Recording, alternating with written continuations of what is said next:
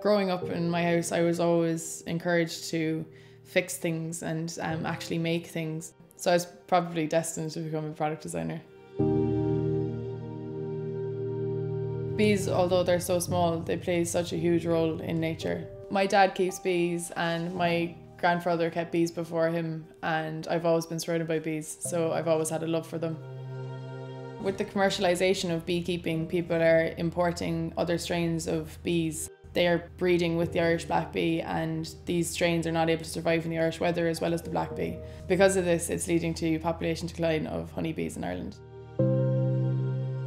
Through talking to people and through my research, I was shocked to find out that so many people, both young and old, didn't know anything about biodiversity. So it was important to me to create something that wasn't just going to create more waste, it was actually going to get people thinking.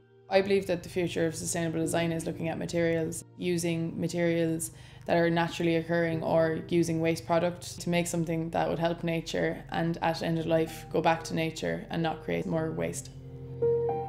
The problem that the Econooc is solving, I suppose at the heart of it, it's repopulating the Irish black bee. It's made from mycelium, which is the root of a mushroom, and it uses waste products from agriculture. It's to replace the polystyrene hives that are commercialised now. The hive also comes with a calendar that is about educating people about biodiversity.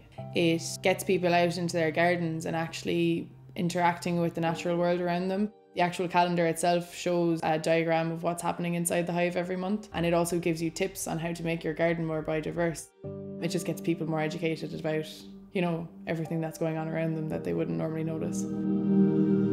I submitted to the James Dyson Award because I know James Dyson's work and I think he's an amazing designer.